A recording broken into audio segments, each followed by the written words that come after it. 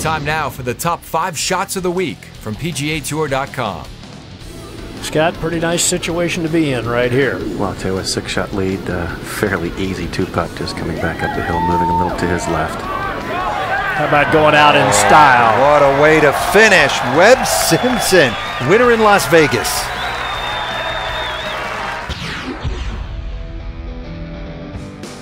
Today they were all falling, including this for eagle just off the green on his final hole, the par 5 ninth.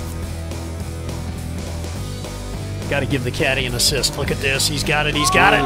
That J.J. Henry. That is a brand new course record of 60.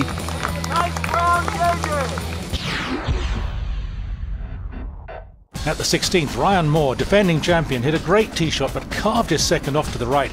Lucky not to be in the water. Pops it on the green and crashes into the flagstick. He knew it would have been a few feet past, but he'll accept the applause. Back at the 16th, and Scott Hoch in the hazard here for his third shot. Oh my! Yeah. Now to watch it for club go in the water. Hasn't been the best day for Chesson Hadley.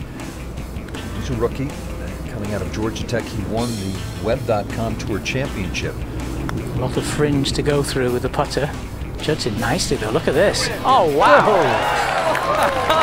You know, I thought he might chip it, but I guess he knew better than me. That's a great birdie.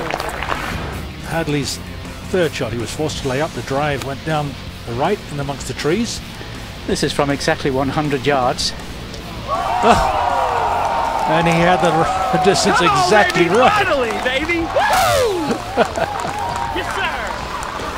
Awesome. That's another 25.